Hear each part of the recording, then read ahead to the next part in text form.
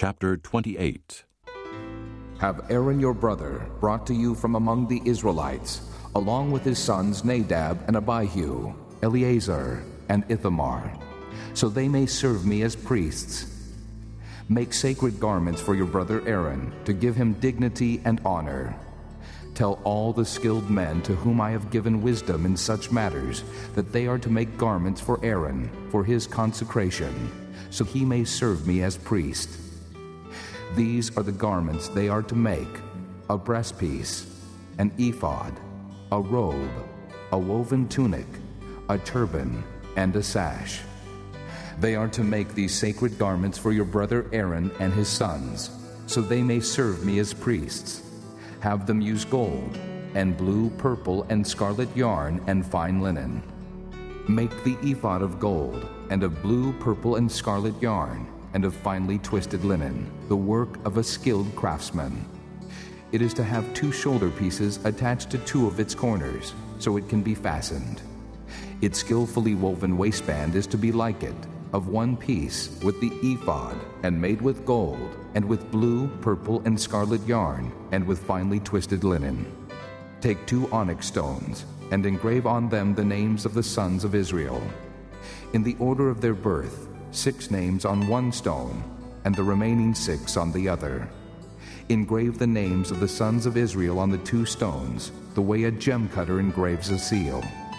Then mount the stones in gold filigree settings, and fasten them on the shoulder pieces of the ephod, as memorial stones for the sons of Israel.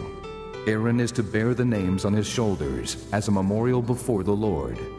Make gold filigree settings and 2 braided chains of pure gold, like a rope, and attach the chains to the settings.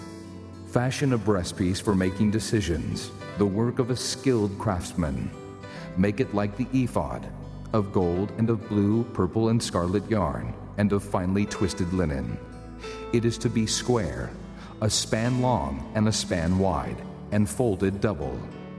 Then mount 4 rows of precious stones on it. In the first row there shall be a ruby, a topaz, and a beryl. In the second row a turquoise, a sapphire, and an emerald.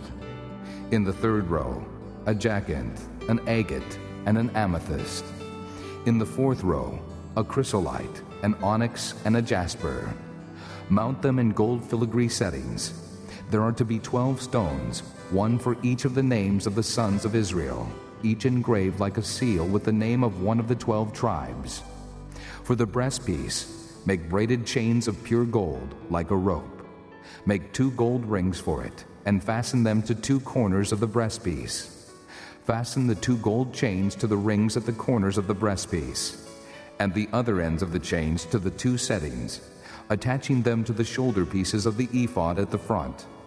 Make 2 gold rings and attach them to the other 2 corners of the breastpiece on the inside edge next to the ephod. Make 2 more gold rings and attach them to the bottom of the shoulder pieces on the front of the ephod, close to the seam just above the waistband of the ephod. The rings of the breastpiece are to be tied to the rings of the ephod with blue cord, connecting it to the waistband, so that the breastpiece will not swing out from the ephod. Whenever Aaron enters the holy place, he will bear the names of the sons of Israel over his heart on the breastpiece of decision as a continuing memorial before the Lord. Also, put the Urim and the Thummim in the breastpiece, so they may be over Aaron's heart whenever he enters the presence of the Lord.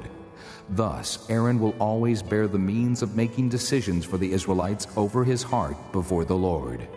Make the robe of the ephod entirely of blue cloth, with an opening for the head in its center. There shall be a woven edge like a collar around this opening, so that it will not tear. Make pomegranates of blue, purple, and scarlet yarn around the hem of the robe, with gold bells between them. The gold bells and the pomegranates are to alternate around the hem of the robe. Aaron must wear it when he ministers. The sound of the bells will be heard when he enters the holy place before the Lord, and when he comes out, so that he will not die. Make a plate of pure gold and engrave on it as on a seal, holy to the Lord. Fasten a blue cord to it, to attach it to the turban. It is to be on the front of the turban. It will be on Aaron's forehead, and he will bear the guilt involved in the sacred gifts the Israelites consecrate, whatever their gifts may be. It will be on Aaron's forehead continually, so that they will be acceptable to the Lord. Weave the tunic of fine linen, and make the turban of fine linen. The sash is to be the work of an embroiderer. Make tunics, sashes, and headbands for Aaron's sons, to give them dignity and honor. After you put these clothes on your brother Aaron and his sons, anoint and ordain them. Consecrate them, so they may serve me as priests. Make linen undergarments as a covering for the body, reaching from the waist to the thigh. Aaron and his sons must wear them whenever they enter the tent of meeting or approach the altar to minister in the holy place, so that they will not incur guilt and die. This is to be a lasting ordinance for Aaron and his descendants.